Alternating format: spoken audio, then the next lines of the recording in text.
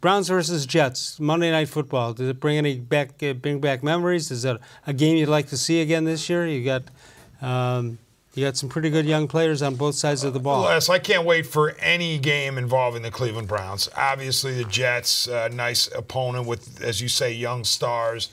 You think about Mayfield versus Darnold right out of the gate. Mayfield that was his first game, went in to replace the injured quarterback, and there you go. It all started in the Jets game. It all started there. There were no guarantees when we were going to see Baker Mayfield. Right. At that point, Tyrod Taylor was, what, 0-1-1? The tie to the Steelers and the loss to the Saints. But, you know, he had struggled early in the Jets game and then got dinged, and that opened the door. And then Mayfield looked fabulous in relief of Taylor and never looked back.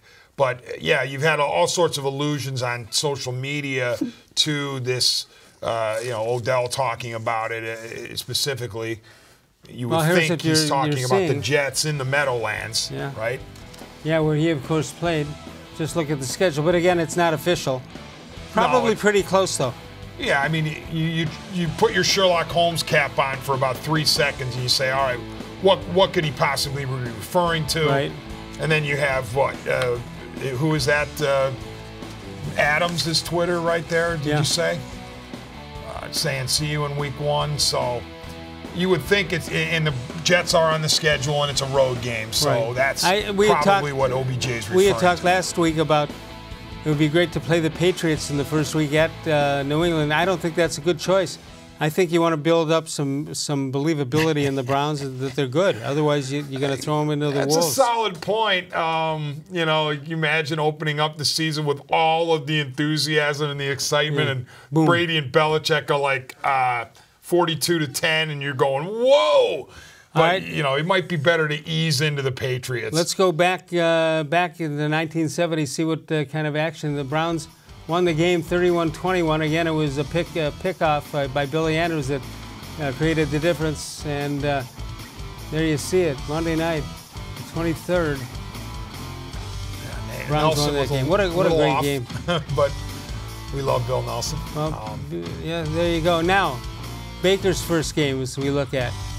Browns won that one because Baker Mayfield got hot in the second half, and he threw for 201 yards, and the Browns won that game. Sam Darnold for the Jets. He struggled. I mean, the Browns, that was a Greg Williams special. He made Darnold uncomfortable, and he struggled. Just under 200 yards passing. So, so we'll see. I would think that Baker in the poise department is a little bit better at this early on than Sam Darnold, but a win is a win. But well, yeah, and remember, Les, going into that game, Darnold was already the starter of the Jets, and Mayfield hadn't seen the field.